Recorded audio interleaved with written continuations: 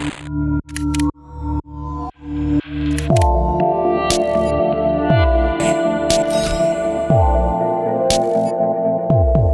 today I want to discuss about the project that we have done recently. It's called the project Disha. In this, the industry has come up with certain specifications to design a robo for their tour inside the industry.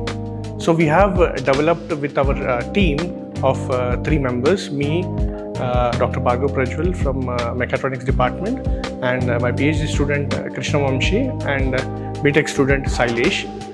This project we have fabricated and manufactured in 3 months.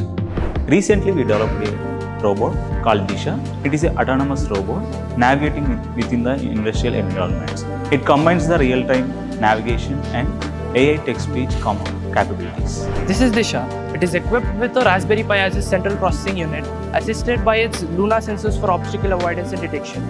It has a camera to detect people in 3D. It has omni-wheel drive, enabling it almost all degrees of freedom on a 2D plane. Main features of it is like it will create a virtual tour to the people who are coming to visit the industry.